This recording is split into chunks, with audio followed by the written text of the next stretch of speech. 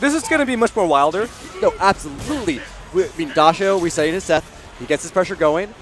But Tonpy, I mean, these are very versatile characters. They get in, they get their pressure going, they get damage, and oh, here it comes. Okay, that was very simple pressure, but hey, got the damage in. Oh, and that drop conversion there. Could have been a combo. Yeah, he had the meter for the extension and just didn't find it. Didn't matter. It said SPD. Let's go. Oh. Let's go. Great safe jump setup there. Be like, oh, you want uppercut? Uppercuts don't work right now. Nope. Okay. Ooh, that was so tweaked. Which side is he on? Oh my god. Okay, that looked like it was on the other side, all right? It did. It really did. But maybe it's because the body died and floated the other way. Stupid floaty bodies. Goddamn floaty bodies. Okay. Wow, the raw jumping.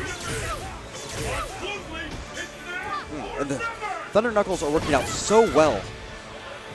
Really just putting a lot of pressure and you look at Tonpy, like, hits. He's shimmying from freaking 3/4 screen away because he wants to maintain that positional advantage, which he now has completely lost. Oh my god, the pretty combos though from Dashio. And I don't think this is going to finish with the scaling. It's not going to finish. Yeah, okay. I, for a minute, thought he was going to go for the SPD because I saw that whiff and I was like, oh crap, that's an SPD. And I thought I would have responded with a jump, which would have gotten stuffed by that crouching short. I think that was probably the exact setup that he was putting him through, the mind games there, where it's like you think you have to either block or look for this weird SPD setup and you get caught by the crouch short. Oh, great air to air! Wow, Dashio has just been doing such a good job of setting up his zone.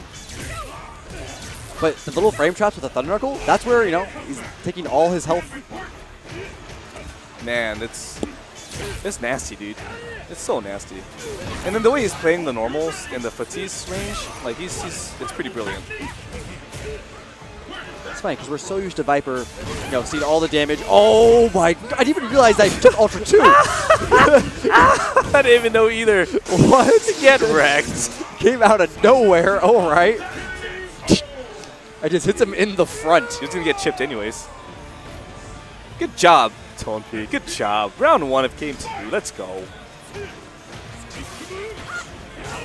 Okay, great option there to chase down that jump.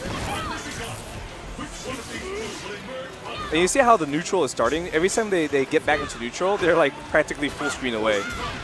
Dashio is really trying to respect that Thunder Knuckle range. I say out of it. Just misspaced it right there. And honestly, they're both respecting each other's range. And you saw the opportunities there from both players. The potential of the focus, the potential of the jump ins, the Excismos. Like playing at that range is pretty risky for both players. Okay, Dashio gets out, but this should be a big conversion. Oh, doesn't get the juggle. That's unfortunate. He had an opportunity on that Oki there and didn't quite get it. Oh my god, that was sick. Great use of the invincibility on the EX Seismo there. That was sick. Goddamn Japanese players, you guys are so emotionless.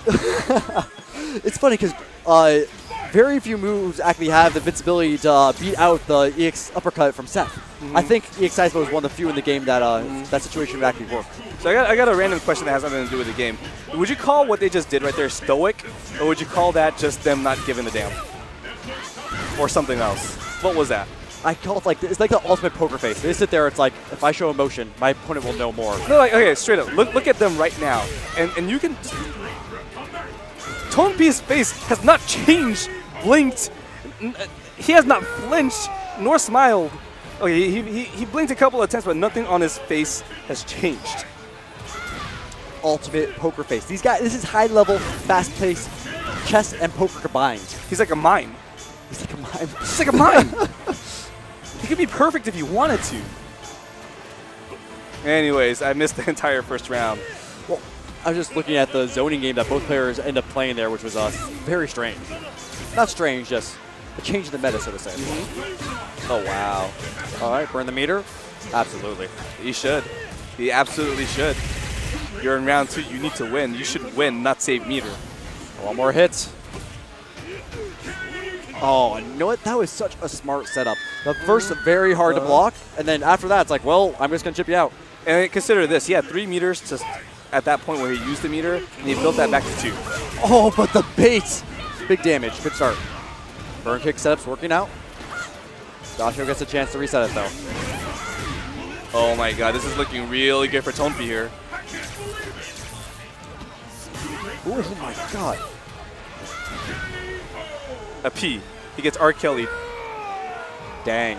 A smirk on Dashio's face after that. I don't really think Tonpy's face changed much after that again.